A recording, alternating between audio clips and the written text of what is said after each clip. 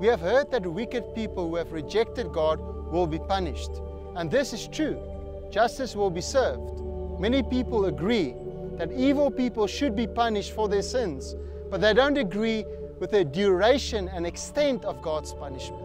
They say that people in hell will be punished, but only for a certain time, and then they will be annihilated. In other words, they will cease to exist, they say. Or others say God will punish them, and then after some time, maybe after a few 100,000 years, they will be reunited with God.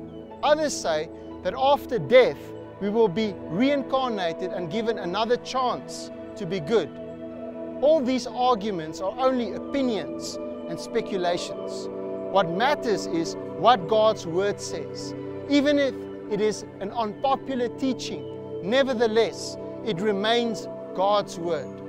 Hebrews chapter 9:27 says that man is appointed to die once and then the judgment.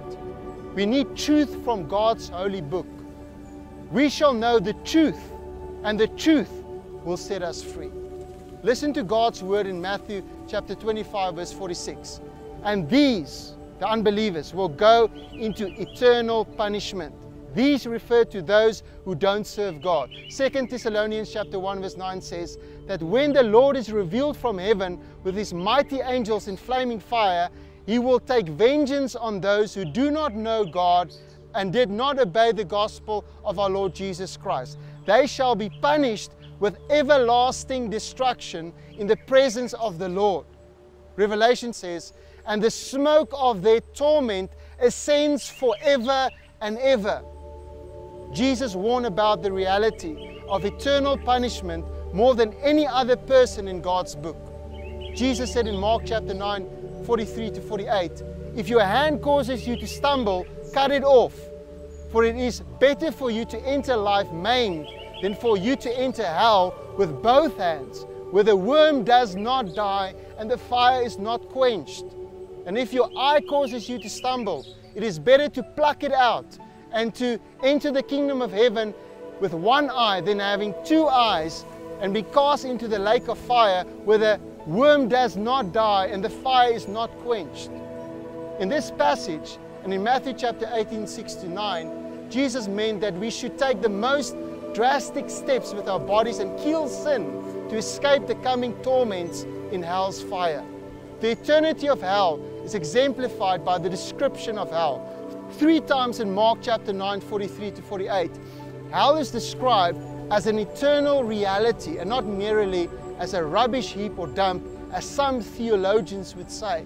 And what is evident is that the suffering God-haters will experience will be constant, conscious, and forever. But we know that a murder takes only a few seconds to commit, even if it was planned weeks before the murder took place. It works the same with rape or theft. It only takes a short time to commit the crime, but the sentence fits the crime, taking into account the dignity of the person against whom it was committed. That's why sins against an infinite, worthy, valuable person, God, will receive an infinite, worthy sentence. Therefore, eternal punishment is fitting for those who reject Jesus Christ and his redeeming work on the cross. Truth to consider. A reality that many people deny, but a truth clearly taught in Scripture, is the eternity of human existence. We will all live forever, Ecclesiastes chapter 3 verse 11, either in God's glorious presence or without God's glory, either in heaven or in hell. It is a shocking and dreadful reality for those who hate God.